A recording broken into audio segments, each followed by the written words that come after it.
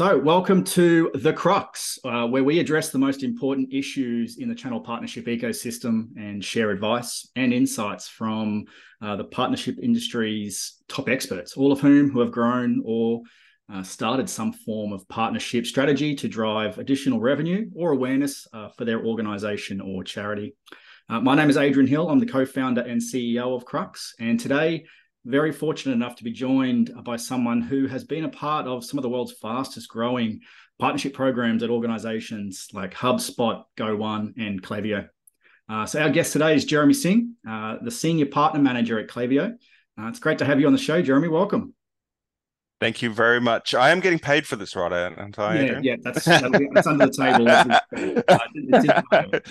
No, just kidding, mate. I am so happy to be here today. Like, absolutely love a chat with you, and sharing some stuff with some of your folks there. So yeah, Appreciate no, it. We've obviously love known it. each other for a long time, so it's good to sit down and extract all that valuable information out of your very knowledgeable brain. So I appreciate your time. No worries at all. So why don't we start at the top, Jeremy, and sort of walk me through your journey so far and what's led to your current role at Klaviyo. Yeah, I guess can be a bit of a weird pathway for somebody to have in their career. No one dreams as a 5-year-old of being a partnership manager at a tech company. I didn't really know what I wanted to do out of school, so I just kind of followed where the money was. And I started off working in customer success. Moved on to work in a sales, in a sales part of an organization, mainly because the hours were better, and I learned about this thing called commission, which was really, really handy for the hip pocket. So I did that for quite a while, and because I was studying at the same time, and I was actually studying marketing, I thought that the mature thing to do would be to get a marketing job. I lasted probably about 10 months in a marketing role for this was telco days, so I was working for Sony Ericsson at the time. Right. And decided after those 10 months that I didn't really like the role, so I moved back into sales. I then moved around to a few different types of sales roles. I was an okay salesperson. Like a lot of other sales folks, I had months where I did really well. I had, months I did badly. But then I got an offer for a role one day, and I interviewed for a sales role. And they put this other option in front of me, which was, do you want to get into partnerships? And that was for a company called HubSpot, which I'll be honest with you, at the time I heard of the name, I'd read the marketing blogs, but I didn't really understand or realize what they did. It wasn't until I got into the interview process I knew that. I interviewed there actually as a salesperson. They saw something in me in terms of my business acumen, saw the broad range of experience that I had across multiple industries, understood their business background, and they saw, hey, this person could actually be really suited towards a partnership team. So I worked in that team, part of the sort of first 10 people that started at HubSpot in Australia, back when the company had just IPO'd, and was probably sitting at about 700 staff globally. And then basically grew within that business, got a lot of my base knowledge of partner programs in that business and how to work within that role. Moved on from there to a little Australian startup called GoOne, which was where I met you. And that was a different beast altogether, because that was more like starting that partnership program, and trying to go out there and hunt for new partners and working out how to approach that. Also, because it was a startup, there was less of a playbook to sort of follow.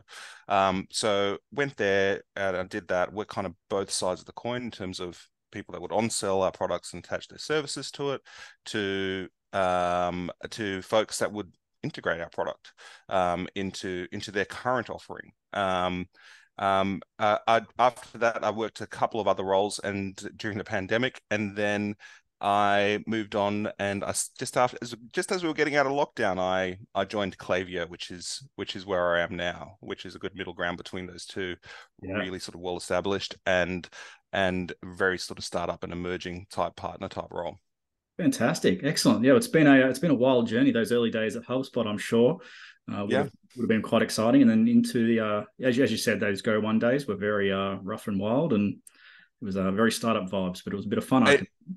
Yeah, it was a good team. We had groups of really, really smart people that would realize, okay, something needs to be done. Let's work out the quickest way to do it and the quickest way to accelerate it. And as we were going, sort of writing the playbook of how we would engage with partners and different ways that we could both, provide value to their businesses and in turn provide value to our business, which is my core belief of what a partnership should be. Yeah, fantastic, excellent. And then you mentioned Klaviyo. Can you tell us Mhm. more about Klaviyo and what they do? Yeah, sure. So Klaviyo is a unified customer data platform. Basically, it pulls in data from a various array of different activities that someone will engage with the brand with. So at the core of it, it really comes down to that. Now, what that actually is perceived at when you push it out into market is a direct to consumer communication tool. Right. And when I say direct to consumer communication tool, that's our core strength. So we work with businesses that are somehow trying to communicate directly to their end user. And that communication comes in the way of emails, comes in the way of text messages, comes in the way of push messages as well to, through to branded apps. So like I've heard the phrase before, we like data vampires. We'll take out any information that we can. We use that information to sort of segment and to analyze and to work out not only the right way someone likes to be communicated with, but the right time and the right message that someone likes to be communicated with, which then in turn drives a lot of value back to that company or that brand that is utilizing that information and knowledge. Fantastic. Yeah, obviously there's that could be very valuable for all of those organizations to better track that and better Yeah, understand what their customers are looking for. Fantastic. Excellent. absolutely. And then sort of, what sort of partners do you focus on, or can you tell me a bit more about your role currently? Yeah, sure. So Klaviyo's got really, or if you're counting all of them, we've really got like three different types of partners. One side we've got platform partners, which are like your big e-commerce platforms, Shopify, Magento, BigCommerce, those sorts of things. So those are the core foundations of what a website is built on. We've also got technology partners, which are things like Zendesk, for example, which is something like one of those websites use, or another help desk tool, which is like Gorgeous. We've got CDP technology providers as well that also work in that space and search and merch type. So they're technology ancillary sort of technology products that work alongside those websites. Basically, things that collect data. As I mentioned, Klaviyo is a very data hungry sort of platform, and the more data you feed it, the more value you're going to extract from it. So Yep. we've got an open API, and we try to link up with as many of those as possible. So we've got a different type of partner manager that looks after those. My role at Klaviyo is I look after our agency book. So Klaviyo is a really valuable tool. You can do a lot with it. There's a lot of value that a business can get out of a unified customer data platform. However, at the end of the day, it's still a tool. If you buy it and just leave it on the shelf, or you don't have time to work on it, it's not going to give you the value that you've invested in it. So that's why I work with. So sometimes businesses can't do that themselves, and in which case they go to our agency partner community, which are the ones that I work with on a day-to-day basis. So it's a fascinating role. I basically work with various different types of businesses, right from folks that are very top of funnel focused, SEO, paid media folks, even social media type agencies, web developers and web designers who might be implementing one of those big platforms, and then realizing, hey, these folks are still using a archaic emailing and text messaging system. we know they're going to get more value if they use you guys, and they'll contact me and push that over, right through to your, and this is where I spend a lot of time as well, is our marketing agency. So people that do focus on that communication strategy, and also really build out their core service offering around how you communicate, and when you communicate with your customers. And they're the ones that build. So a lot of those other folks, they would be referring businesses to us. I spend a lot of time talking to folks as well so I spend a lot of time talking to them, but I also spend a lot of time working with folks that are referring business to us, but also taking on that work and being that first point of call, that expert in Klaviyo, that businesses rely on as well. Oh, fantastic. Sounds like a very diverse role, and it's trying to learn many different facets of the agency partnership and what they're looking for. I'm sure it'll keep you on your toes and nice and busy. It is extremely diverse, because with all those different types of partners come various different business models. They all make money in different ways. Yep. And to really know what value you provide in that partnership, you've got to have a really good understanding of how they're making money from your tool, your product, your offering, and that's the thing that takes a little while sometimes for people to wrap their heads around, especially if you've got a book of partners that is already established. Because I went there, and I remember my first trade show I went to, which was I think it was like a week and a half or 2 weeks after I started, and I was trying to work out which of my partners were playing nice, if you know what I mean, that didn't have overlap in services. Yep. It turns out that the ecosystem that we have, at least the e-commerce ecosystem that we have in Australia, everyone kind of plays nice, even if they are super competitive. But I was also trying to work out, because I've got partners that refer business onto other partners. There might be a web dev shop that also refers things to a marketing agency. So trying to work out that and map that all out, took a little while for me to work out, and where they all fit in, and then layer that over the top with, I've got colleagues within the industry, not colleagues that work for Klaviyo as such, but like other partner managers that I will lean on to get like little bits of information about what's happening in the market, trying to understand where their technology sits and what their technology does. It takes a little while, especially if you're fresh into that industry. Yeah, very good. Yeah, no, and you touched on, the industry, especially in Australia, is going through a fairly significant growth phase. You touched on, leaning on some of those contacts is more and more, which makes it beneficial for someone like yourself to be able to lean on them and get that relevant information, which is always handy. Absolutely. No, very good. Absolutely. You just got to be good to people. Yeah, and then on the back of that, Charming. yeah, exactly.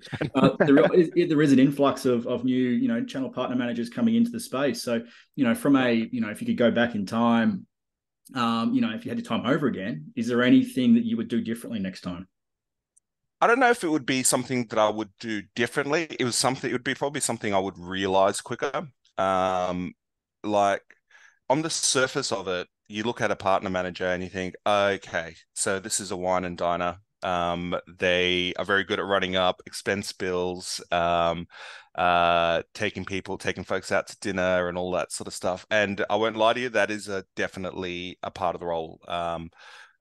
We do a lot of that sort of type of work, because that's how you forge good relationships. That's how people trust you. But there is a very big element of, at the core of it, still, that's kind of like, service area. That's kind of that happens. But at the core of it, you still need to understand how a business works, and you still need to know how everybody makes their money.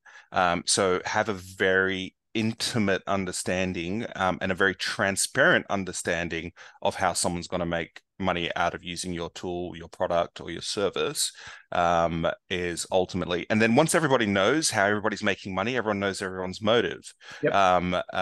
And your partner's motive might not be to keep growing and growing and growing. They might keep growing it until they get to a point where they just park their business and go, look, I've got my 15 clients, happy with that. Don't bug me for any more leads after that point, because I've got my 15 clients. Yeah. And that's cool. That's that person's living their best life, and they're doing well with their business. Or that partner might be, after I get my first 15 clients, I want to open up a second location. And after I open up that second location, I get the third location, fourth location, and we're just going to take over the world.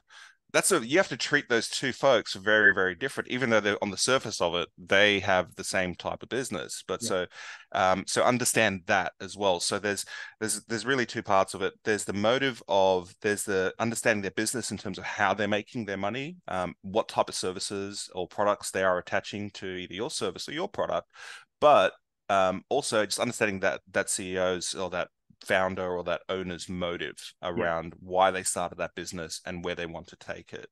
As Mm. soon as you can get those two, and that might take a bunch of different meetings. You might be able to nail that within the first month of dealing with them.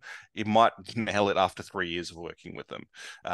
But once you know that, that's when that partnership can really thrive. And that's something I sort of it took a little while to understand because I was just pushing product originally.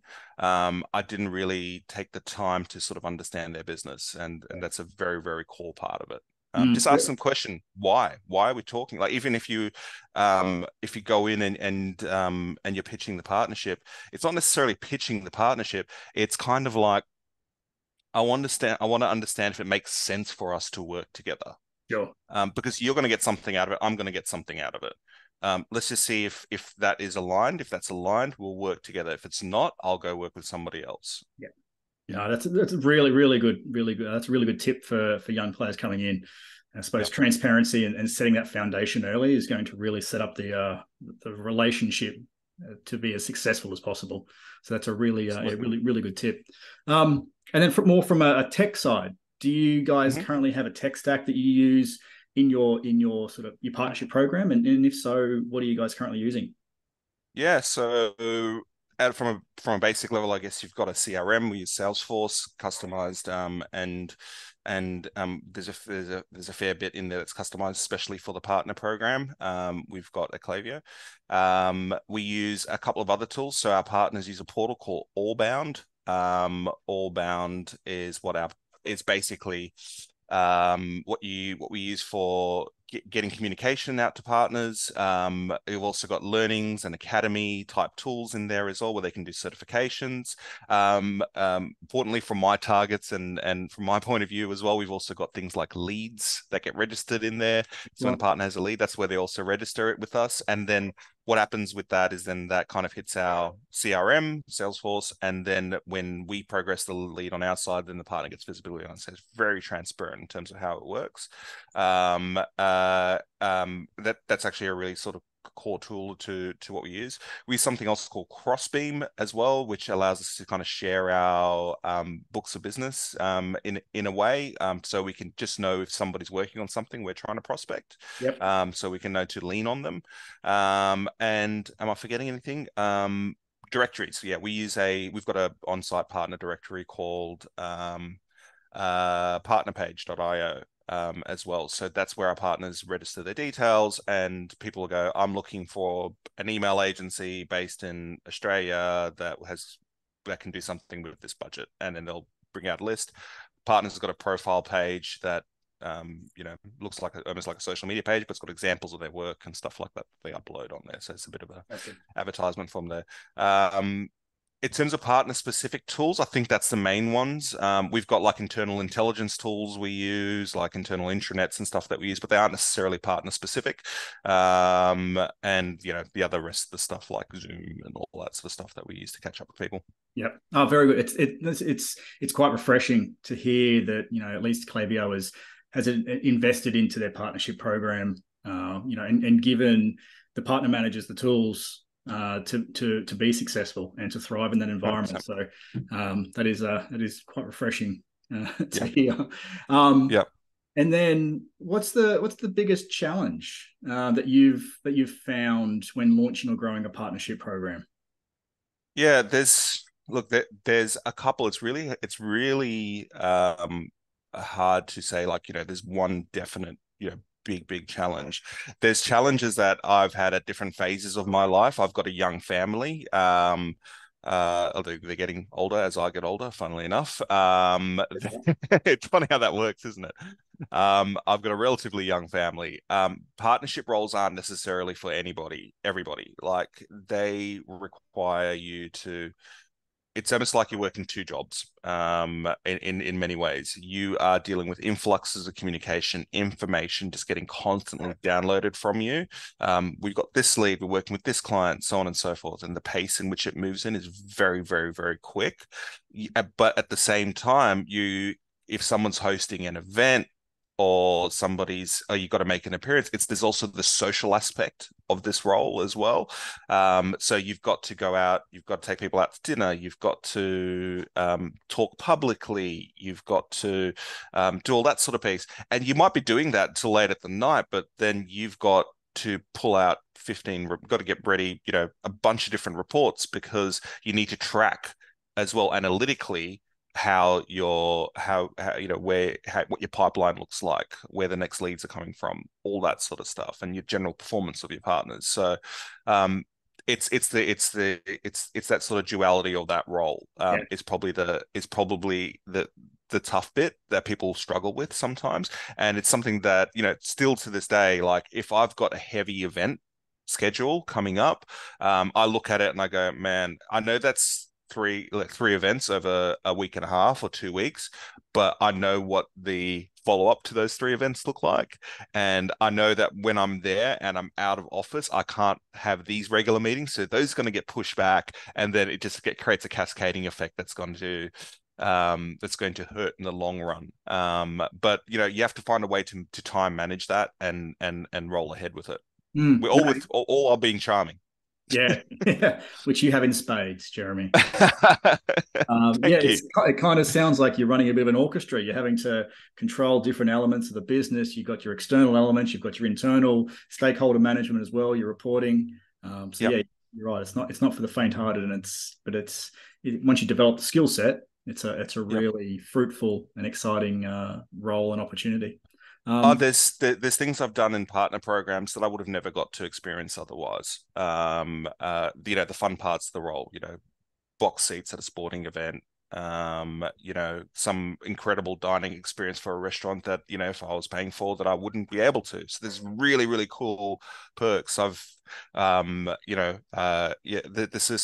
really, really cool sides of it, but you have to sort of, take that as well as realize that there's a lot of follow-up and a lot of work that comes out with it. And I will also add as well, it's not the same for every industry. Like I've been in certain partner programs within industries where they aren't as fast-paced, and things don't move as quickly. So you don't have as much information that's constantly downloaded into you. But I can tell you with the direct-to-consumer e-commerce space, the speed in which information comes to you, the quickness in which you have to move, is probably the fastest paced partner sort of environment that I've been in. Yeah, nice. Keeps you going though. Yeah, absolutely. Excellent. No, that's fantastic. I'll is probably last question. Is there anything else that that I haven't asked, or any relevant questions that you think would be worthwhile for people to know? Probably the most underrated skill set for a partner manager, in my opinion, is the ability to talk publicly. Yep. People say it all the time, like public speaking is something that will help you in life. I was lucky enough to go to a drama focused high school, so I did quite a lot of public speaking as a result of that. So when it came to work and when I started sort of becoming a professional, it's something that I naturally took to. Good partner managers can always demonstrate and talk publicly. And the reason why, especially if you're working for tech companies, especially if you're working for high profile SaaS tech companies, whatever it may be, you will get asked to do podcasts, be on panels, host panels, do 15-minute talks, host lunch and learns, all that for crowd. I've spoken in front of anywhere between, just a regular meeting where you're speaking in front of like a handful of people, right through to, rooms that are filled with up to 500 people in it. There's one particular role I worked in where I was a week and a half into a role and I was on a flight like a 9-hour flight. And then I had to talk in front of 200 people about a topic that I didn't know about, but kind of surface level knew about, and I had to give a 15-20 minute speech on it.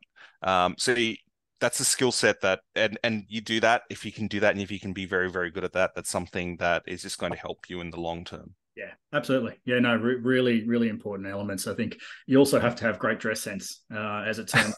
So there's that we didn't touch on as well. So very good. Yeah, absolutely. Excellent. Well, yeah, I think we'll wrap it up there. But it was so wonderful to hear the great insights and that you've been able to share today. I'm sure the listeners will get a lot of little hidden gems in there that they can use in their own channel partnership program. And yeah, so I just wanted to say thanks for the chat, and and thanks for coming on the show. And we'll definitely catch up again soon. Thanks, Adrian. Anytime. I'll always be ready for a chat with you, mate. Cheers. Appreciate it. Thank you. Thank you. Don't forget to follow Crux PRM on LinkedIn or cruxhq.com to register as a guest.